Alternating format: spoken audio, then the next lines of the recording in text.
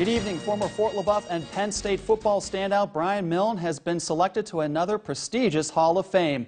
On Thursday night, Milne was selected to be one of 12 members of the 2020 Pennsylvania Sports Hall of Fame class. At Fort LaBeouf, Milne rushed for over 4,600 yards and won 5 state championships in track and field. 3 of those in discus, the other 2 in shot put. While at Penn State, he was a key member of the 1994 Nittany Lions team that went undefeated and won the 1995 Rose Bowl over Oregon. He was also a national champion thrower in the discus in 1993. Drafted by the Indianapolis Colts in 1996, Milne played 5 seasons in the NFL.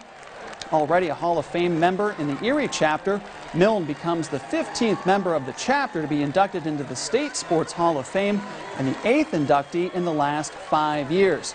The Pennsylvania Sports Hall of Fame induction dinner is scheduled for November 14th in Pittsburgh. Should it be postponed, the banquet will happen on October 31st, 2021.